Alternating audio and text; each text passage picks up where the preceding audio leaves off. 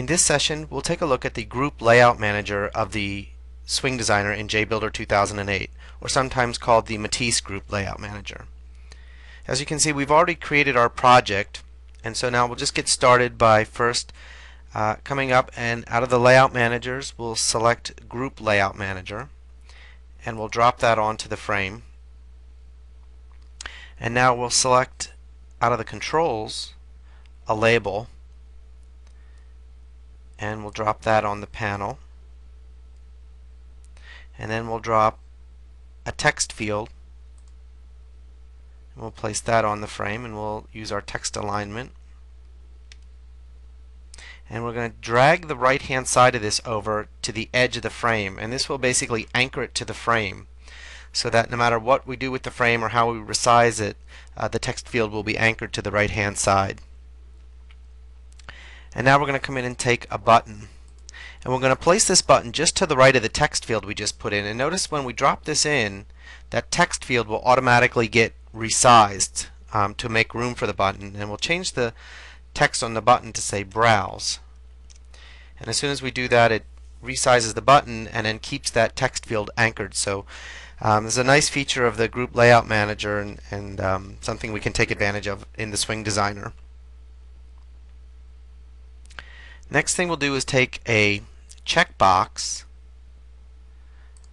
and I want to align this so that the left side is matches or aligns with the left side of the text field. So I'll see my guidelines there, and then I can drop that in. And I'm not going to change the label on that just yet.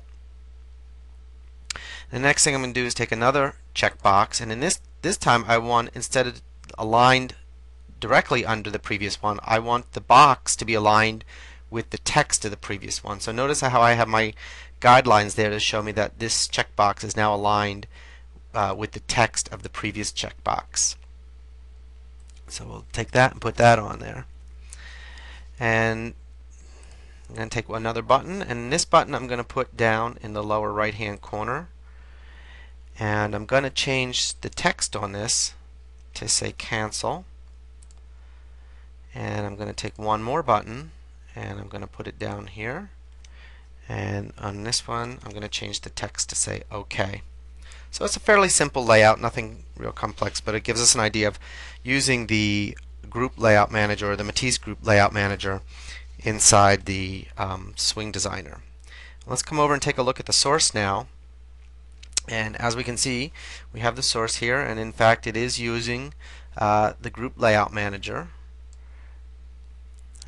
as we can see by the source. So we'll go back to the design, and notice, again, as in previous cases that we looked at, the source is being created as we go, and this is particularly interesting when it comes to the Group Layout Manager, because typically if we were using the Group Layout Manager inside some GUI builders, in fact it wouldn't go from the design right to the code. It would go to an intermediate file, and then from the intermediate file to the code. And if we ever lost that intermediate file, we wouldn't be able to reverse engineer it.